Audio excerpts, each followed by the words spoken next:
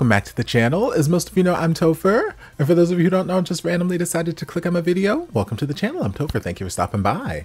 So we're here to do a reaction and we're diving back into The Love You Give Me. We're diving into episode 13. And I think as of the end of this episode, we'll be halfway through the series. I believe it's 26 episodes. The last 3 or so episodes have been just pleasant. They've been so delightful, so happy, just nice chemistry, nice development between the characters, and just nice interactions all around. And it makes me happy because I like a nice, good, feel-good show, especially with some of the other shows that I watch. But I also am a little nervous because I keep waiting for the other shoe to drop, because I'm like, y'all, we still got like 13-something episodes left. It can't just be smooth sailing for the next 13 episodes. If watching series has showed me anything, it can't be. Some kind of drama's gotta erupt somewhere along the line. So maybe this is gonna be the episode that's gonna happen. Maybe not. Don't know. We're just gonna dive in and find out.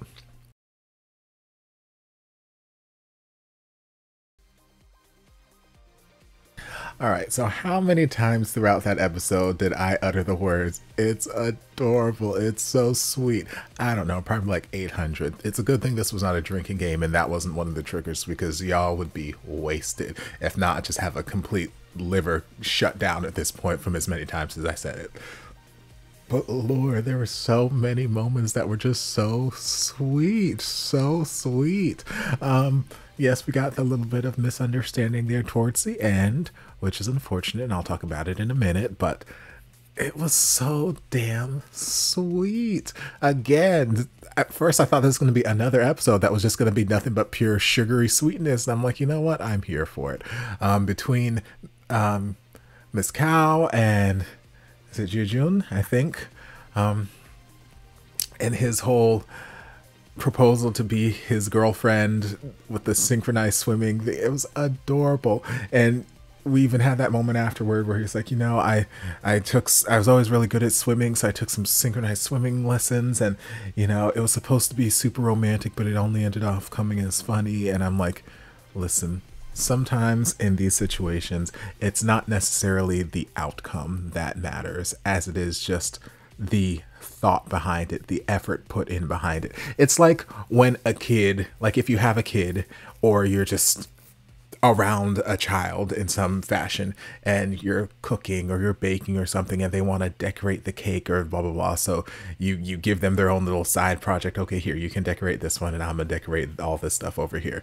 And they're like, look what I did, and it looks a hot ass horror movie mess, but they put so much effort into it. It's still just the sweetest thing. You can't help but smile and tell them they did such a good job, and you know, pat them on the head or give them a hug or whatever it is, because it's not necessarily the outcome of what they did, as it is just how much effort and love they put into what they did.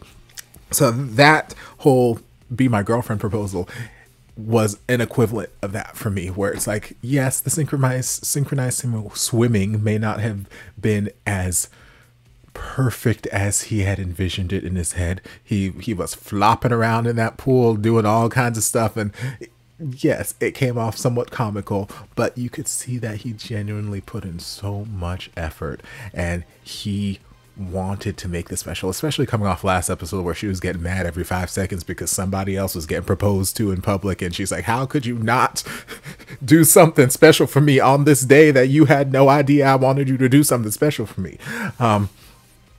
So it's the fact that he put in so much effort and he tried so hard, and you could see that his heart was in a good place.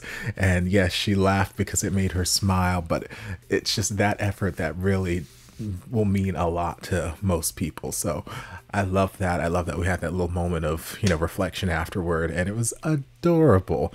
Then we had our family unit again, Xin Qi, Minhui, and Chen Chen at the restaurant, and it was adorable. Xin Qi got her the lipstick that he went to the makeup store, brought his old shirt. He's like, hey, y'all got this color? Granted, that was a one moment sort of, oh no, I bumped into your shirt thing, and it came off very light in comparison to like what the lipstick color actually was. It came off very light on the shirt, and the shirt has been, who knows, it's been on that shirt for God knows how many weeks, months at this point in time, so it's probably faded a little bit too. So whatever, they were able to color match that like a dream and just be like, oh yeah, I got this. And so he got her whatever industrial set of lipstick, and it was sweet. And even when Xin Qi ran off, which again, that's something that I don't have a child, but I know that they can be fast. They can be fast, and they mean absolutely zero harm out of what they're trying to do. As we saw, he wasn't trying to upset her, and you would think that he would be, because he's been shown to be a very intelligent child throughout this entire series, so you would think he would be, you know, smart enough to like realize, hey, maybe this isn't a good idea, maybe my mom will worry about me. But at the end of the day, we also have to remember he's a 5-year-old kid. Yes, he is very, very smart, but he's still a 5-year-old kid. And his mentality, his thought process at that point is, hey, daddy got her a gift. I want to get her a gift too. Because if that ain't a child, I don't know what is. They said, hey, this person did this thing. I want to do this thing too. This person gave daddy, my big sister gave mommy a gift. Well, I want to give her a gift too because I love her. Daddy gave mommy a gift. I want to give mommy a gift too. So I'm going to go get her a gift. Again, it was just the most innocent, sweet of intentions, but it caused quite a scare.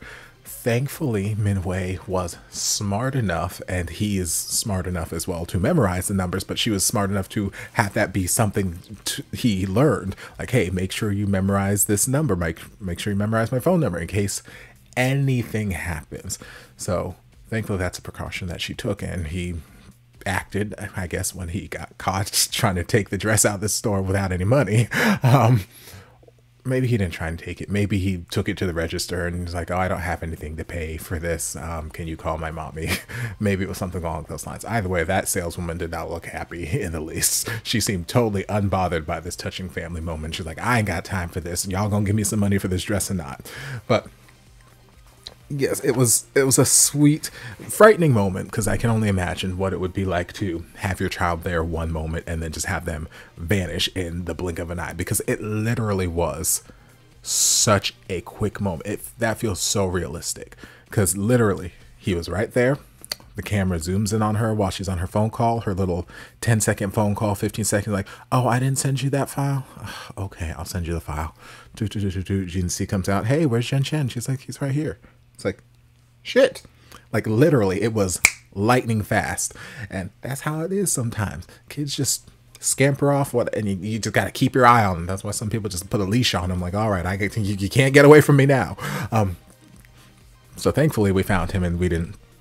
It could have been much worse. It could have been much worse. But again, the intent behind why he ran off, super duper sweet. And they had another sweet bonding moment there after they got home, tucked him into bed, and she's like, you know what, you've given him that feeling of a complete family, so thank you. Maybe we can put the past behind us and try to just raise him together as a family. And it was almost like we were solidifying, hey, I kind of might have some sort of feelings, and I feel like you might have some sort of feelings, and things are just kind of feeling right now. So what if we just forget the past and try again? That's kind of where I felt the energy going.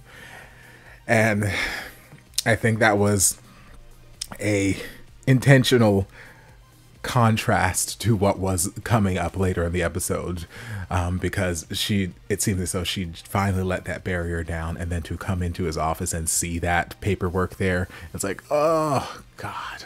So now it feels like the ultimate betrayal. Like, I can't believe I actually let myself believe the things he was telling me. Like, she had her guard up for the first however many episodes when he came back into the picture, and now it's probably like, I can't believe I actually let him in. I can't believe I believed what he was saying. I let him spend this time with my son. I can't believe this, that, the other, just so he can come and try and take away my son after all these years. I can't believe he's still trying to enact this plan of vengeance on me because of things that happened 5 years ago, blah, blah, blah, blah. And she's spinning whatever narrative in her head, which I'm like, again, I get it. if I were in those shoes and I saw that, I probably would jump to that same conclusion because it makes sense.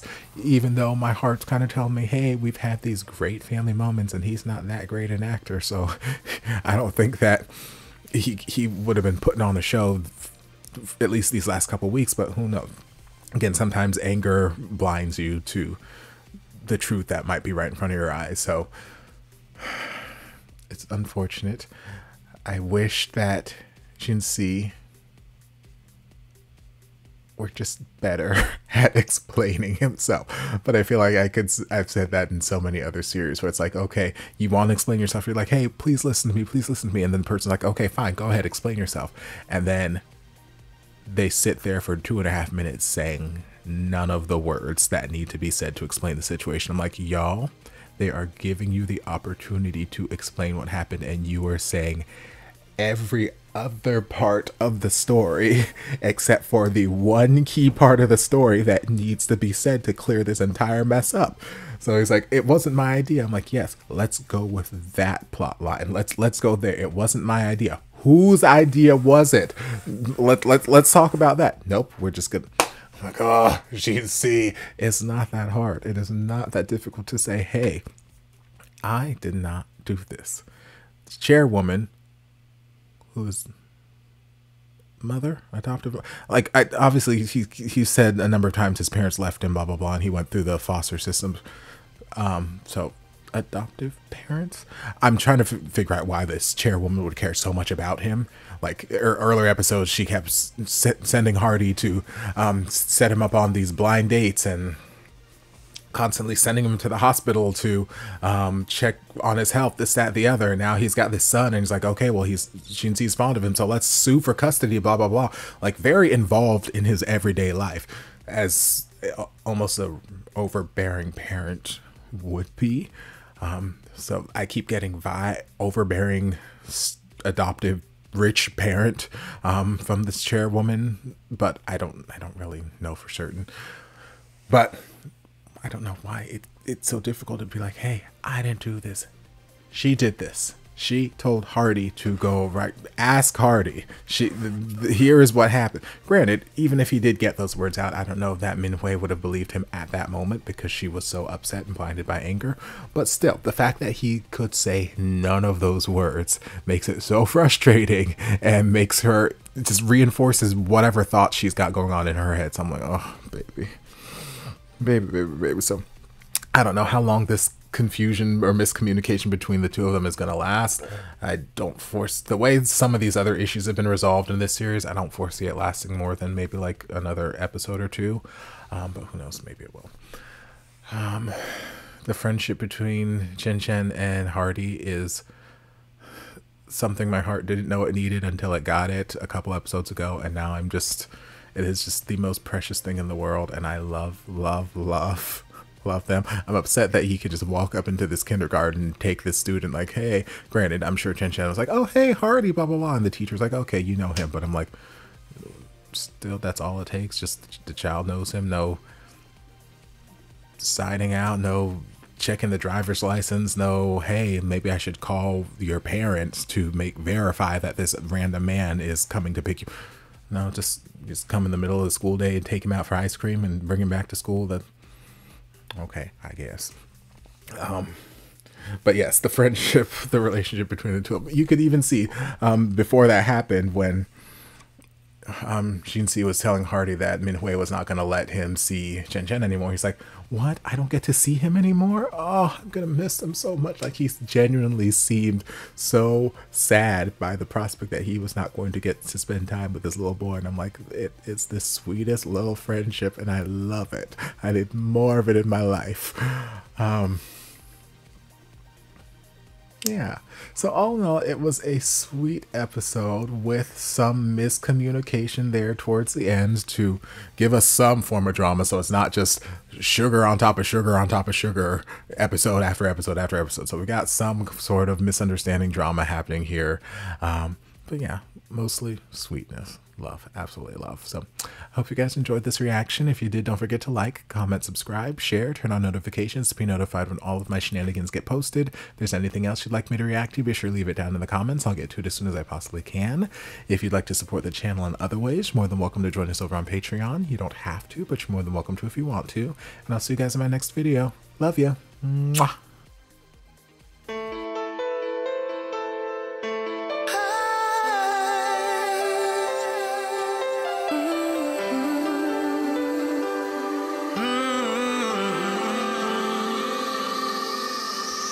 Stranded here, stranded here, stranded here, stranded here,